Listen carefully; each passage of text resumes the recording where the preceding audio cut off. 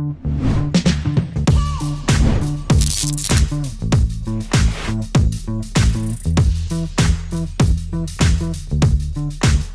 guys, welcome back. This is the Statik Sessions. My name is Jay Statik. So today we're going to be talking about RAM versus CPU. Now, while I was always trying to figure out which computer to get, should I get one which has like 100 gigs of RAM, or I know it's not even a thing, well it is these days, but 100 gigs of RAM, or like do I need a CPU which is the fastest i7, i9, 3.2, 2.3 gigahertz, whatever it may be. My biggest concern was always trying to figure out which one do I need and why I need it. I never found tutorials online that explained all that stuff. So now I know there's stuff online where you can kind of figure it out. But from my knowledge, what I wanted to do was give back kind of an idea of what I think is important. So whether it's RAM, CPU, or both, I believe getting the best of both worlds is always the best case scenario. Today we live in a world of sample-based synths. And sample-based synths are really simple. It's, programs like Nexus, there's also Heat Up. They all have these sounds built in. And what they do is they'll record a couple of sounds within a certain number of keys. And then from that, they'll generate the rest of those sounds throughout the keyboard. So as soon as you go up, there might only be an octave of keys, which is the actual sounds that were recorded. And then the rest are generated through pitching those up to certain other notes within that key. So now, if you're dealing with sample-based libraries, so something like Nexus can go up to hundreds, like with it beyond hundreds of gigs, that's going to be something where you're going to be primarily using RAM. So it's going to eat up a lot of the RAM. So having a lot of RAM and having fast RAM is really important. And these days you can get RAM beyond certain speeds and beyond certain sizes. Another very important thing is having SSDs. Those are solid-state hard drives, and the reason why they're better than conventional hard drives is just faster read and write time. So when you're accessing sample-based synths such as Nexus, they load a lot faster. You can load a lot more of them based on the RAM size, and the samples load a lot faster. That's a huge important thing.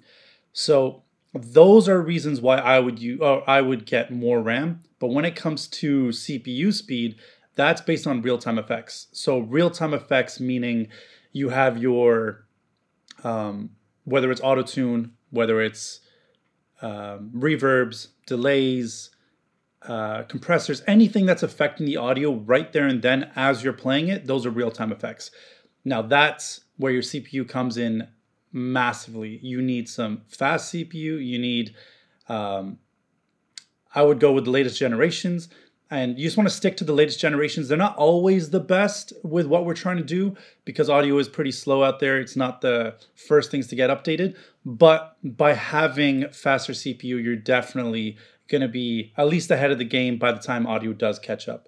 As you can tell, there's only a couple companies even right now that even use USB-C. So what I would do is try to get a best combination of RAM and CPU. And it took me a long time to figure that out because usually when you're trying to build a computer, you're trying to outweigh the costs and you're trying to make sure, okay, well, if I'm going to spend my money somewhere, I'm going to spend it in the right place. What I would suggest is save up your money, buy the best of both worlds that you can, and that way at least you're at the best possible capacity you can be. The other thing is PC versus Macs. When it comes to PC versus Macs, there's a huge debate on which one's better, which one's not. Me personally, I'm a huge Mac person. I just feel like everything runs easier for me, runs smoother. It could just be a mental thing, who knows. But to me, Macs are just much smoother for me. Only downside on Macs is when it comes to upgrading them, especially when it comes to their new laptops, MacBooks, all that kind of stuff.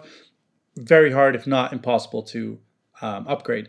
When it comes to PCs, you have the most flexibility in the world. You can literally upgrade them as you keep going, whether it comes to RAM, CPUs, hard drives, inputting more. It's super flexible. I feel like if you know your stuff about PCs and you know your stuff about hard drives and RAM and CPU, one, you're probably not watching this video, so you're probably going to go grab a PC. But if you don't know your stuff about it, what I would say is get a Mac, much easier, or take your attempts at PCs and see if you're able to, find the best of both worlds for you. PCs are also a lot cheaper.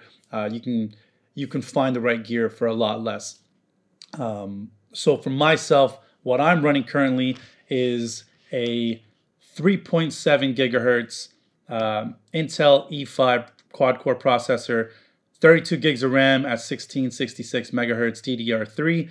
Now, that might not mean anything to anybody. To me, it barely means anything as well, but I do know I have 3.7 gigahertz quad-core, which means multi-threading is possible.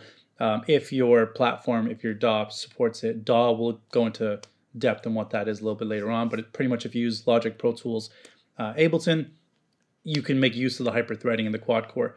When it comes to 32 gigs of RAM, 1666 megahertz, 32 gigs of RAM is the amount of space I have in my temporary RAM, random access memory.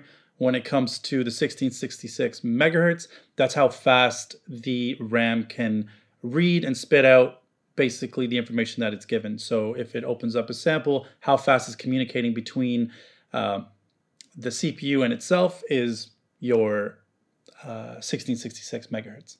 So that's it based on the RAM versus CPU side of things. I hope this video did some knowledge. I mean, I'm sure there's guys out there who are going to be like, oh, you didn't explain this properly, you didn't explain that properly.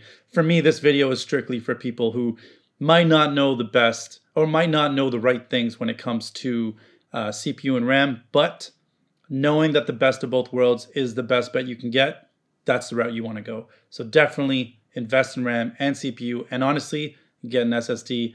You will notice things which are much faster and much easier for your life for sample-based plugins and real-time effects. I hope you guys like this video, CPU versus RAM. I think it's a very important thing to know. If you did like the video, please like, subscribe, comment, hit that little bell as well if you want to get notifications on when my next videos are coming out. It's all beneficial for you guys. Statik Sessions, Statik signing out.